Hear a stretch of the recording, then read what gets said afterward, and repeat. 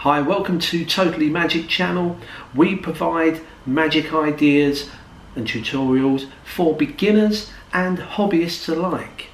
If it is your first time here, then we would appreciate you hitting that subscribe button and also the notification bell, because we do upload videos every single week. And being a small channel, we really do appreciate those of you that give us a thumbs up, a like, and even share us. It really helps us out. The trick we got for you today, I guess, could fall into the bracket of a card trick come number mathematical trick.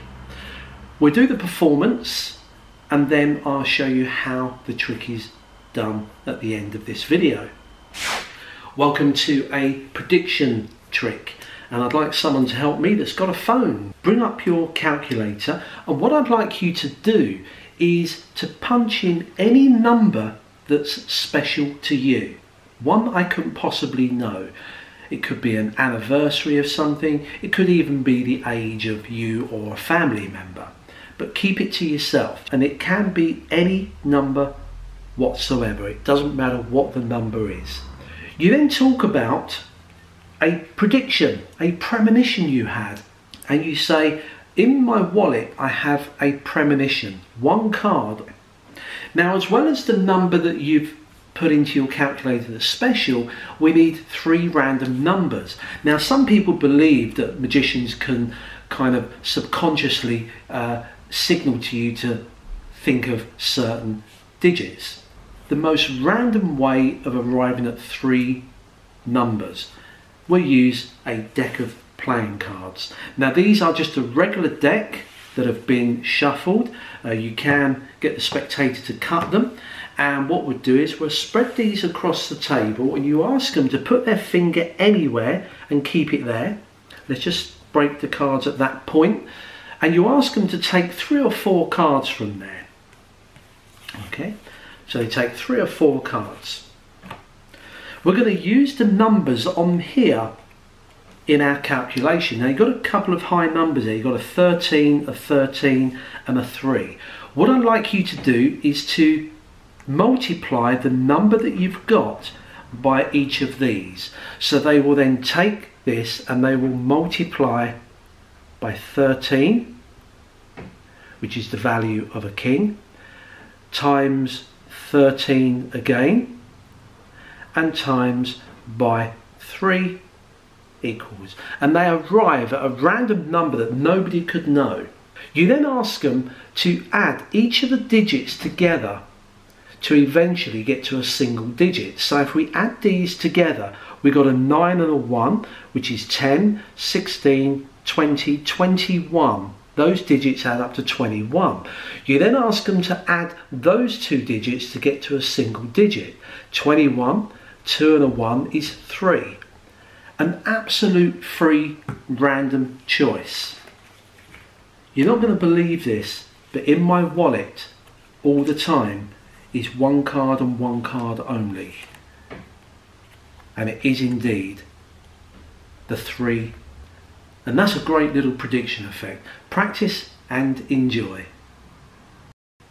So here is the secret to how this trick works. Basically, it's a self-worker. It's a mathematical principle. I've got no idea how the ins and outs of it work, but trust me, it just works. Now, I do need to say that the prediction is going to work out to be one of 3 numbers. It's either going to be a 3 that they end up with, or it's going to be a 6 or a 9.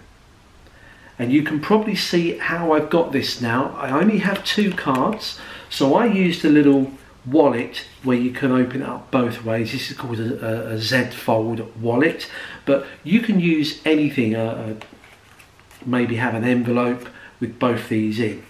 So you'll notice that the clever thing is that the 3 is one of the predictions, 6 or 9. So depending which way you display this, you can use it in all of those.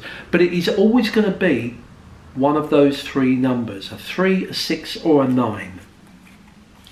So let's do the card effect. Now, first of all, the number that they punch in at the beginning can be absolutely anything. It can be a single digit, a 2-digit, 3-digit, it makes no difference. That number is absolutely free choice.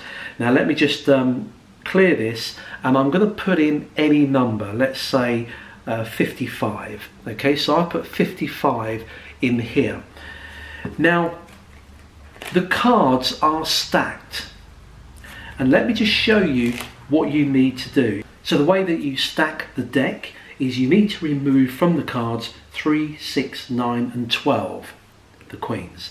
Okay, so I've removed the 4 9s, the 4 6s and the 4 3s. The rest of the cards you can shuffle up. All you need to do is to put 2 random cards down and then put one of these as the third. Put any 2 cards down, put one of these as the third. Any 2 cards, third one, any 2 cards, this one. And you can really mix this up.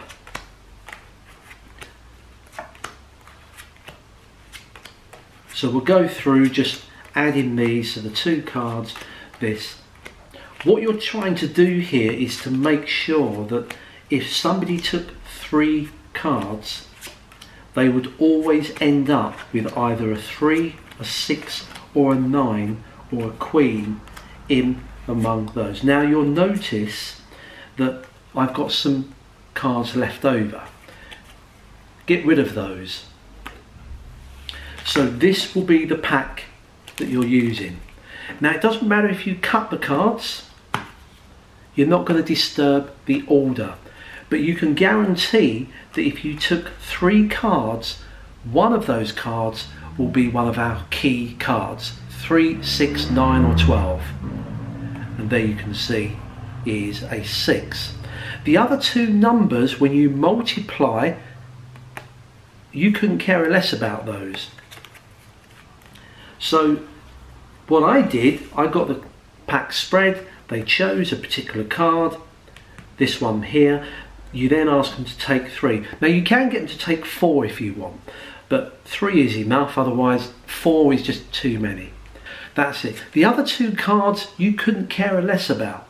It's just that you've got to have 3, 6, 9 or 12 in among the 3 cards. As I said, you can pick 3 or 4. Now if I took these and multiply them, so you always multiply them. So remember, the number I put in there is 55. Let's multiply that by 11, which is the jack. Let's multiply that by the 8 and multiply that by the 12. Equals, and I've got some huge number, 58,080. But if we add those digits together, so we got 16, we got 21. If you then add the 2 and the 1, it gives you 3. Whenever you add these numbers to get it down to a single digit, it will either be a 3, a 6 or a 9. That's it. Hope you enjoyed that mathematical prediction effect. Have a play around with it. You'll have some fun with that.